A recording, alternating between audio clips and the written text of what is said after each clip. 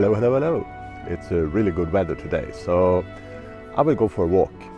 And we can talk about a topic that normally not so highlighted in the Camino videos.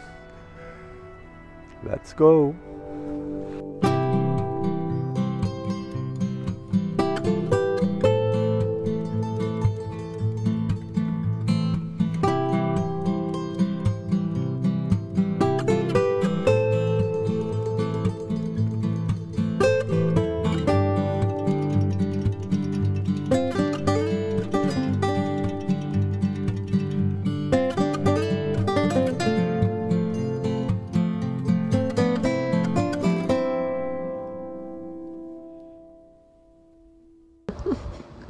What is the best way to start a day?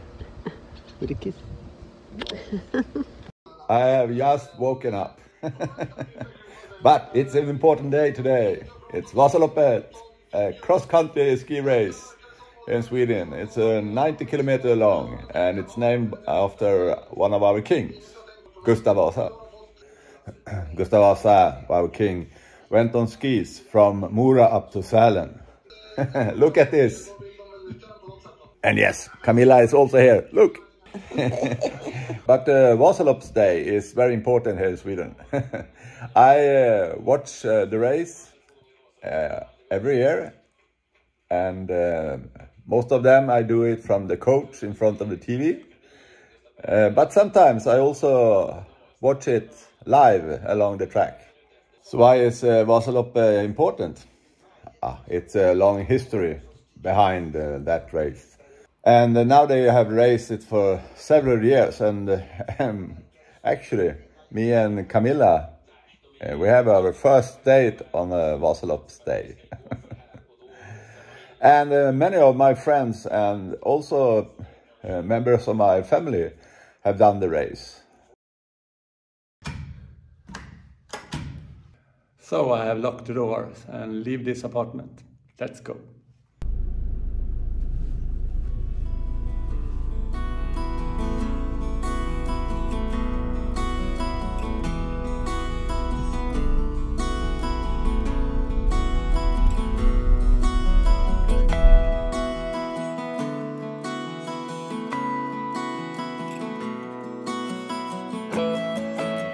So now we are in our new apartment. We are so happy. It's so nice. Let me show you.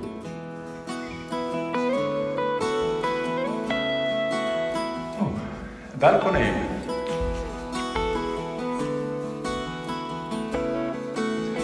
Kitchen.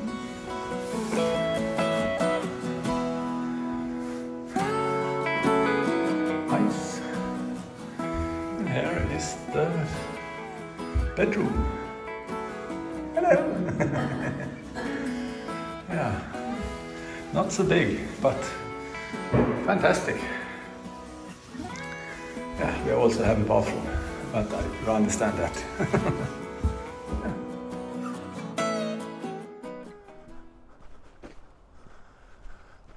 It's now 3 months until we should go to Spain and start our hike. I start to feel some, what should I say, inspiration and excitement, even if I have been there several times. It's still snow here in Sweden, so it's not the perfect weather to hike here in Sweden yet. So I walk on roads that are, what do you say in English, shoveled? I don't know. They have fixed it, so I can walk there, but yeah, I'm not so good trained. I have not walked so much yet. So I feel I need to find my shoes. I have not found them, I have not bought any shoes yet. And yeah, it's something that is over me, you can say. But this time I want to talk about something that's not so often is on the topic when you're talking about the Camino de Santiago, and that is how to handle your mind during the walk. I think many of you already understand that when you're walking, even if you are very fit and well prepared, you will be tested in certain ways. And maybe it's not going to be in the way you think or have prepared for. But what I want to say is that maybe you cannot prepare yourself for everything that will happen. But I think it's important to understand that it will happen. Some of you will have a really nice walk from the day one to the last day. But some of you are going to struggle a bit for some days, because our own mind not always do as we wish. I have to fight a bit against myself.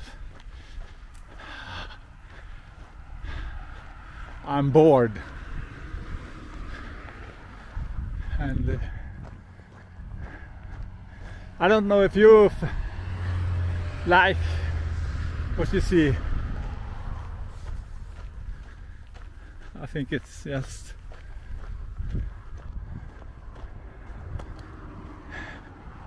an empty feeling. And I want to arrive at the hostel now, but I have still 45 minutes to walk, I think. Lots of fun. I think I will try to find a spot where I can sit down and we can talk about it.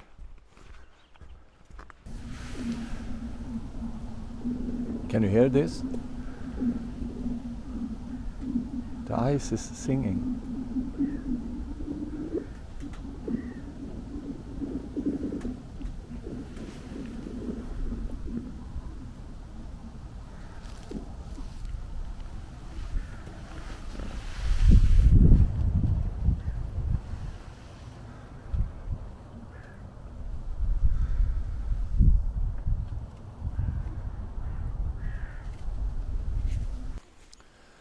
So I found myself a spot here. I think it's okay with the noise from the city and the surroundings. I know I have these glasses that change in color, but I hope anyway it will work out for you. I want to talk about something that often is forgotten when you're planning for your Camino. And it's something that I think can make a big difference to having a good Camino. And that's how you deal with your setbacks and things that don't go as a plan. So let's talk about how to manage your thoughts. The first thing I want to talk about is the reason why you choose to hike. You have decided to walk the Camino for some reason. Maybe because you want an adventure, or want to meet other like-minded people, or want to prove something to yourself and others, or want to live everyday life for a while. Maybe your reason is religious, or you need time to reflect and make choices, or you have some other reason. Regardless of why you choose to hike, you have made your own choice and you have your own reason for it. So I want to remind you that that reason is good enough. You do your own Camino. Remember that during a hike. Let us take an example. You want to prepare for things and are therefore looking for information in various forums. Maybe you read that to do the hike in the right way, you must walk in a certain way. Otherwise, it's not a Camino or you are not the pilgrim. Already in this moment, it's good to trust in yourself and that the way you have chosen to hike is good enough. When you then set off and arrive at the trail, you will meet other hikers. You are probably excited and full of expectation to start the hike, and maybe at the hostel you will talk with other hikers about your various experience from life and previous hikes. Maybe you meet someone who has trained a lot, or someone who has walked several caminos, and suddenly you feel that, oops, I'm not prepared at all for this. Or, oops, I haven't packed correctly at all, and so on. Again, you have to change your mindset things and remind yourself why you started your hike. And remind yourself that it was that idea that got you going in the first place. Take me for an example. I am probably of a seeking nature, and when the Camino de Santiago came in my way, it fit into my nature. I saw it as an opportunity to meet myself and learn more about myself. Then when I walked the part of Camino de Santiago for the first time, I learned that there was something called the end of the world. And I also got to learn some of the history about Apostle St. James. What made the difference for me, from being a one-time adventure to really impact my life, was the meeting with a French woman and a German man, who told me that it all starts in Le Puyin Valley in France. I often have an idea of doing things in the right way. Yeah. So I start looking for information about the real Camino de Santiago. I learned about the historical part, about the Bishop Goldschalp, who walked in year 950 from Le Puyin Valley to Santiago. He was one of the first non-Spanish speaking person. I could also read that this road was called Via Podensis and was over 1,600 kilometers long. And they said that the pilgrimage began in Le Puyin Valley. To make a long story short, I didn't know anything at all about how things work when hiking in France, or even which way to go when I start my hike. But that was not something that stopped me. I went to Le Puyin Valley in April 2017 and started to walk toward the end of the world. I was determined to walk all the way and to achieve the things that I have dreamed of for a very long time. Quite naive, I think, afterwards, but maybe that's what got me going. Another reason for walking was that I wanted to walk in a way so that I learned more about myself, and I wanted to meet myself. Maybe it sounds strange, but I needed to learn more about myself so I could forgive and let go of things that had happened in my life a long time ago. And I also needed to understand that I was good enough. You can say I needed a kind of revenge. I also had an idea to complete the walk in a way that people had done long before me, and I wanted to walk the real Camino. I didn't know then that your Camino can start wherever you want. I learned that during my walk. I also learned that there are many roads to Santiago de Compostela, and that I probably mostly walked on roads that did not exist at year 950. I also had better equipment and access to food and shelter than the pilgrims of that time. So was my Camino then wasted? No, not at all. My Camino completely blew me away. And luckily, I didn't know then that I should be tested in so many different ways during my hike, both physically and mentally. Just take the fact that there were no pilgrims mass that day when I started in Le Puyin, because it was Easter, but they held a blessing for pilgrims. But unfortunately, they didn't open the usual gates in the cathedral when we should start walking afterwards. So I went out of the cathedral and thought I followed the right path, and went about 25 kilometers in the wrong direction my first day of my hike. But thanks to knowing why I walked and how I wanted to complete my hike, and that my Camilla reminded me about it when I needed it, my trip ended up to be amazing.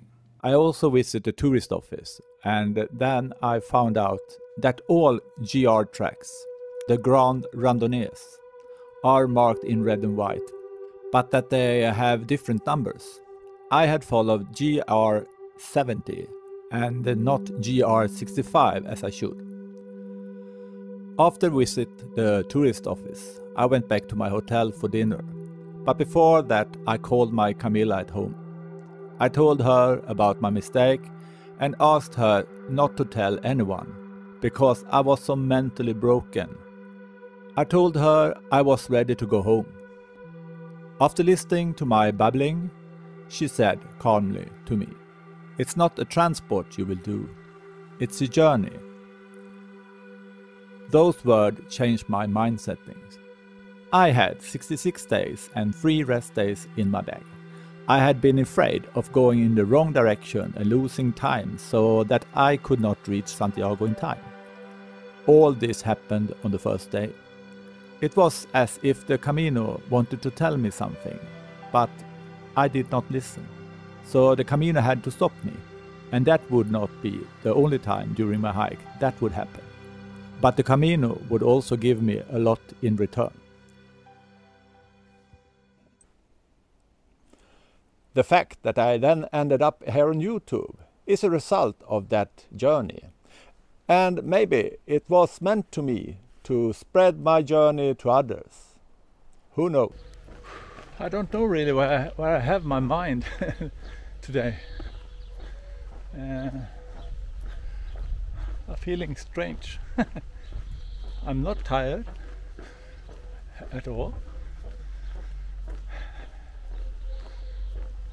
But I maybe feel a little bored.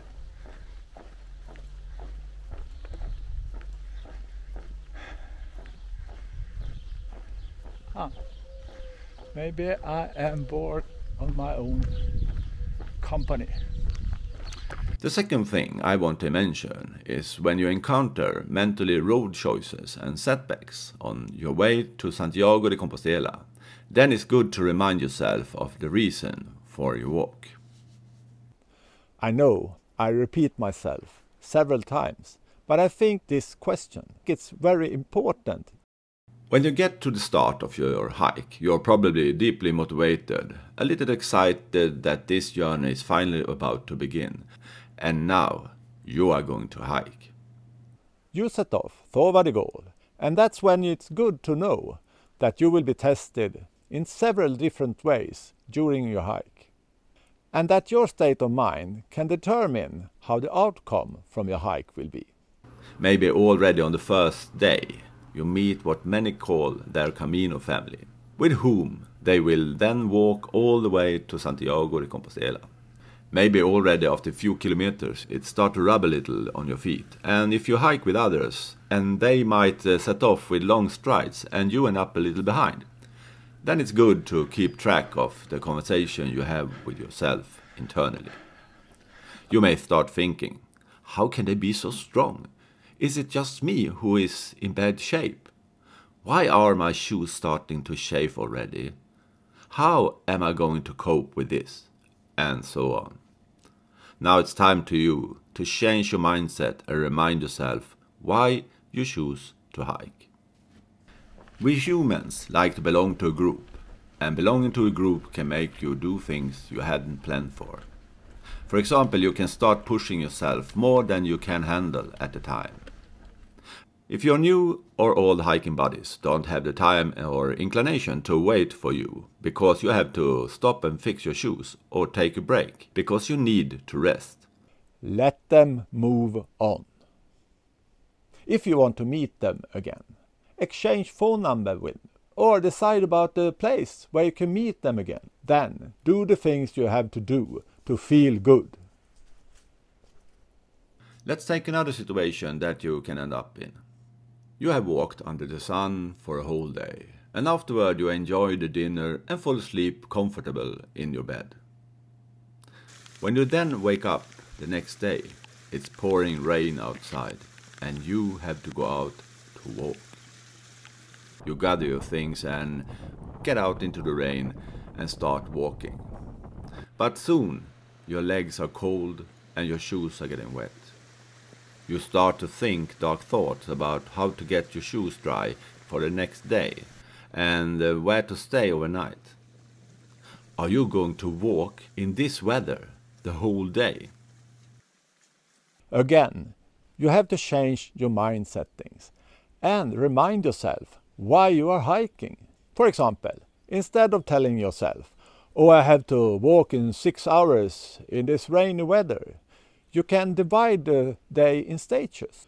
For example, you can say, I will hike to I can get the coffee, or I hike to the next village. Or you can tell yourself, my stomach is full and I feel good right now in this moment. Change the time frame.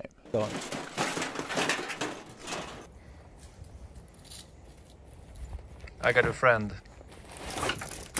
He want me to see him. Everything does not always go as you plan. I can tell you that. The next thing I want to mention is that just like in your everyday life at home, you will have to deal with things that come in your way. It can be different situations you will end up in, and it can be mentally, physically, or just basic things. Then, try to be positive and act on things that you can do something about, and accept things you can't do anything about. Remember to be kind to yourself and your body. It's always like this. When I start to feel that I am at the goal for today, I let my feelings come out, and now I feel tired. Yeah. Ask yourself, is this something you can do something about? Is this something you should act on?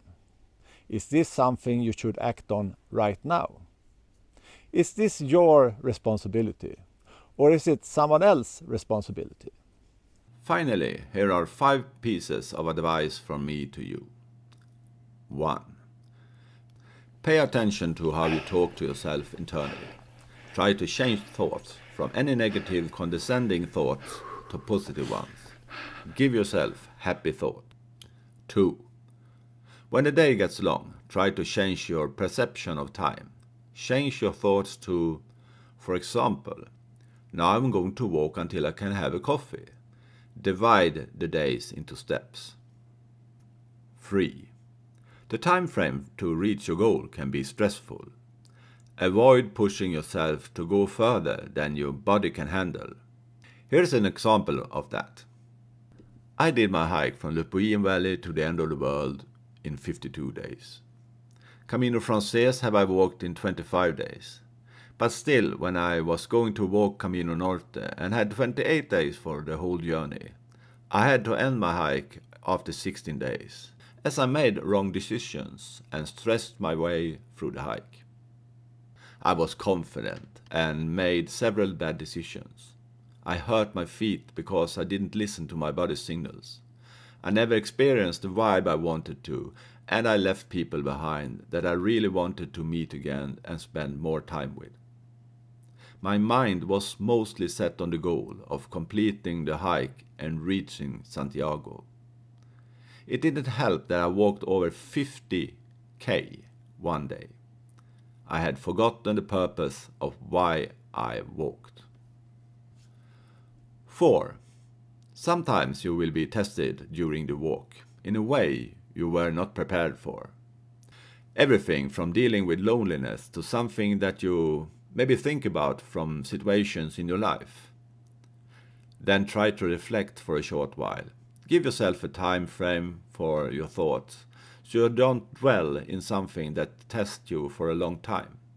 If you're there to talk about it, do it with someone who is willing to listen, or talk out loud to yourself. If the thoughts are troublesome, maybe you can do like this. Aha, there is that thought again. I'm aware of that thought. Yeah. I can think about it, but I will not act on it. And then it will pass. And there the thoughts go. And then change focus. Hello. Oh, I'm walking the Camino. I know you know.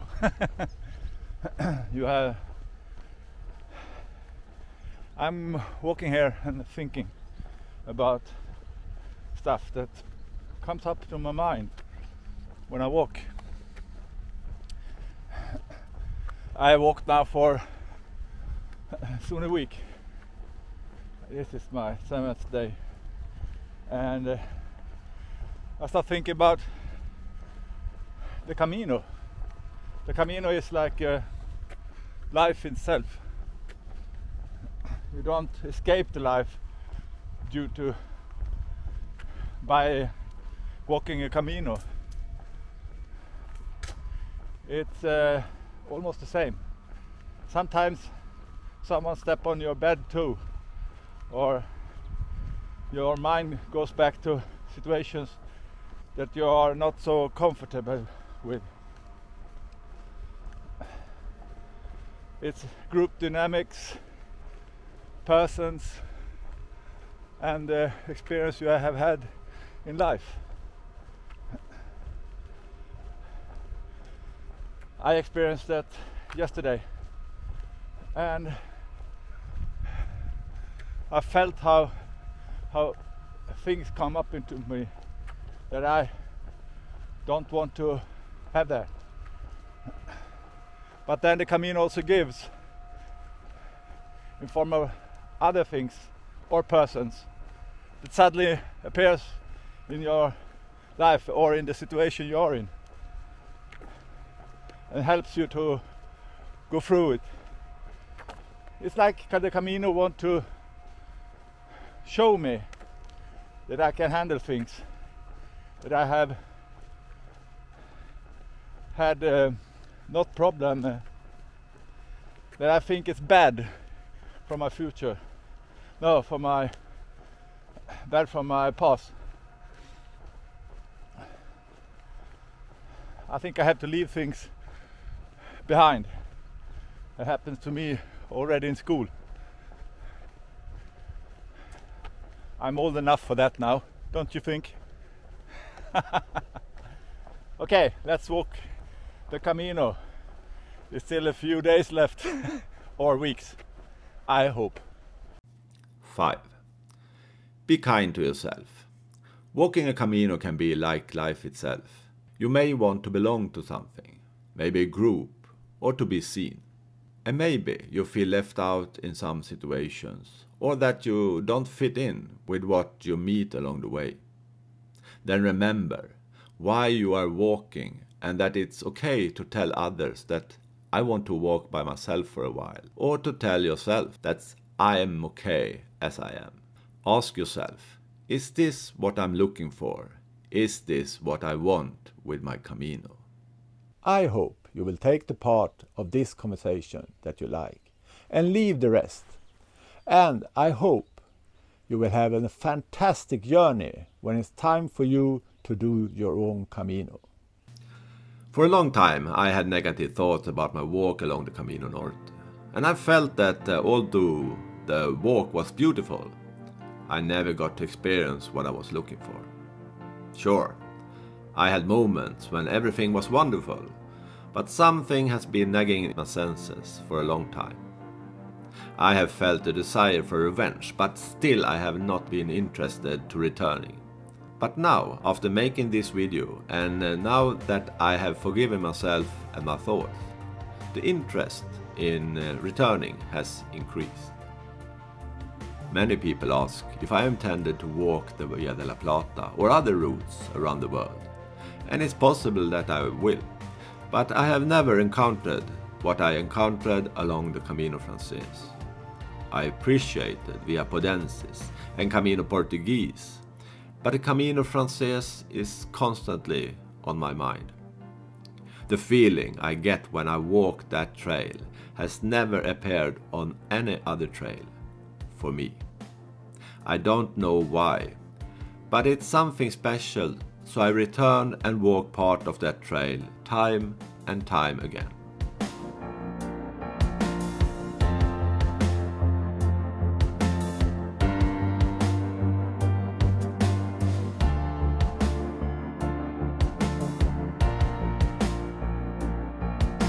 Wait for me now.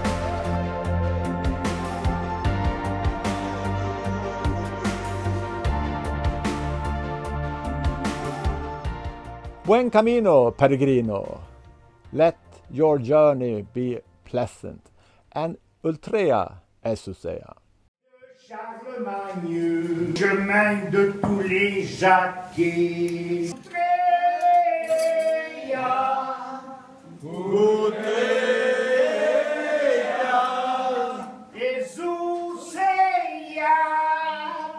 Jesus, Dio, vai.